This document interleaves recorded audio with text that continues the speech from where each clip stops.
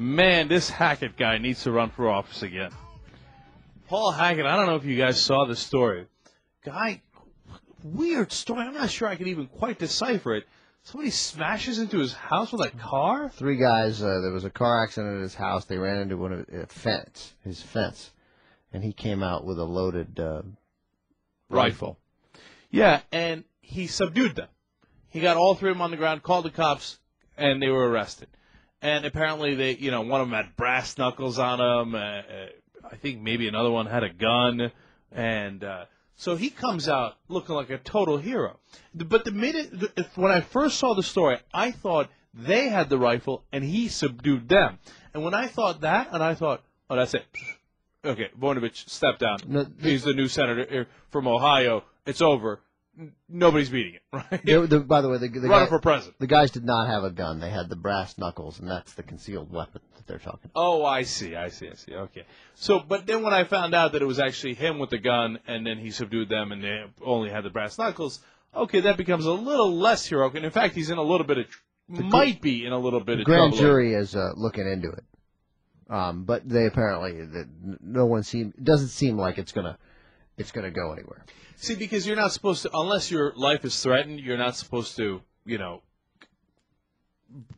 come back at them with a weapon, And so Hackett says, first of all, I never pointed the weapon at them, I never had the safety off, and I never, had my finger on the trigger.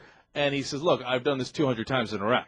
I know how to get a couple of guys on the ground, and I know how to do this. And Paul Hackett, of course, ran for Congress and briefly in the Democratic primary for Senate in Ohio.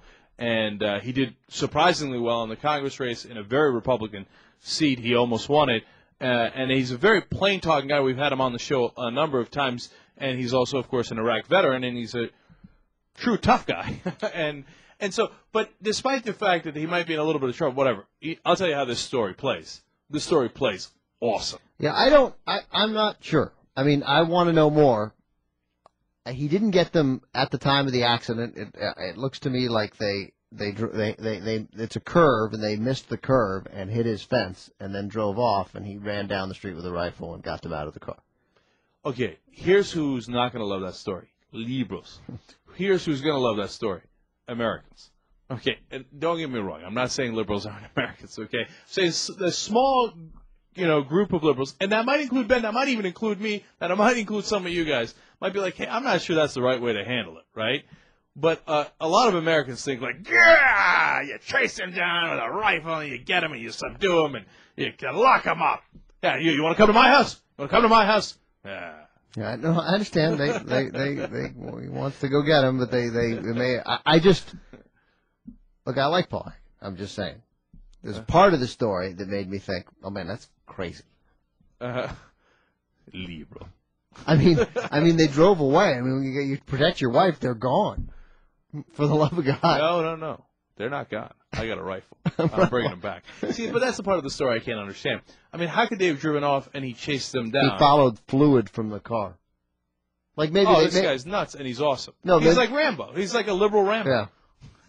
Come on. Hackett told police he was carrying an AR-15. He said 1 round was in the chamber. He usually has 28 rounds in the magazine. Told police he did not point the weapon at the 3 men, didn't touch the car. Safety was on, never put his finger on the trigger.